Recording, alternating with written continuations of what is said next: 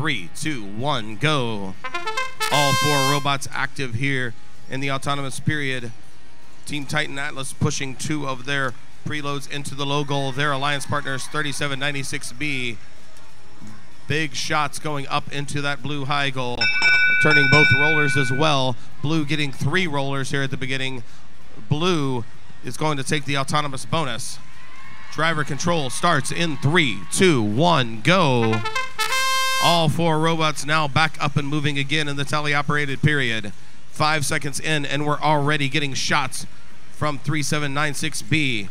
3 more going up from the broken zip ties.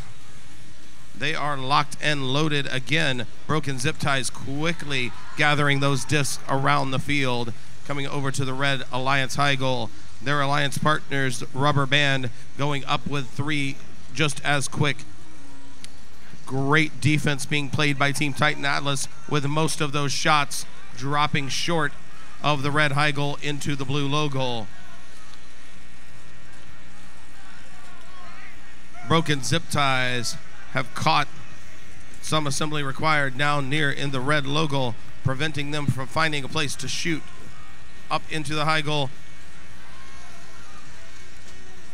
Again, now we have 2990 coming back with 3 discs of their own that they've collected from the blue low goal, making their way over. Shots going up, but everything missing wide.